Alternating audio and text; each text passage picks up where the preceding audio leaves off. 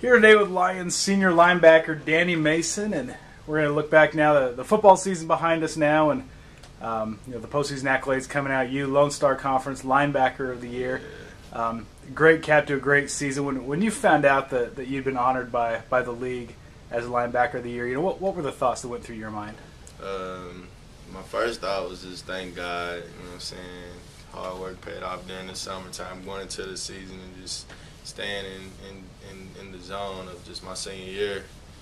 And some other thoughts were, man, I'm gonna miss it.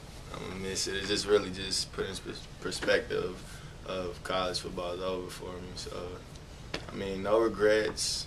Just thank God, and I feel like I made every day count this past season.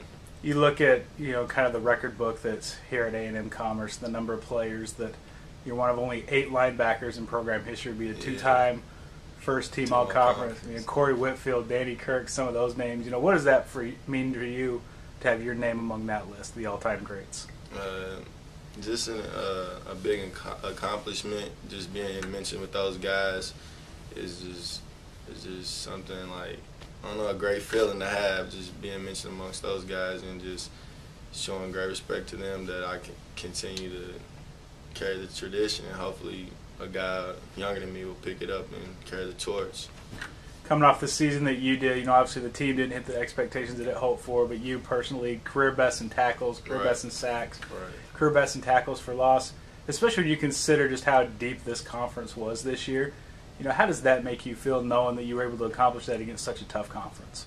I think I had a lot of help along the way with people don't know, as far as Coach Williams, my defensive coordinator, and my linebacker coach, and also my teammates that corralled behind me and just stayed in my ear as far as knowing what I want to accomplish this season. And God, prayed up, and my family just having my back and just staying focused for the most part.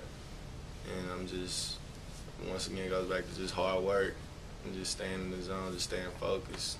So, as you look back on this season, is there a moment or a game or a play that stands out most in your mind? There's a lot of, that your senior year, you just try to just capture every moment. And I'll probably say the Cowboys Stadium game where Derek Davis, when he was down and he got up and kept running.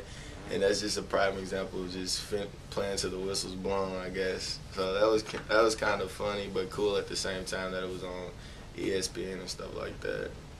What's the future hold for Danny Mason? We've got some Senior Bowls coming up and some combine. So kind of what's in your immediate future for now? Right now, just preparing for March the 8th through the 10th to go up to Akron, Ohio, and kick some butt up in the combine and the All-Star game, and just really trying to put A&M-Commerce on the map. And just showing that we do have great athletes down here and great talent, and just only time will tell, man. Just trying to do my part as being well prepared and focused, man.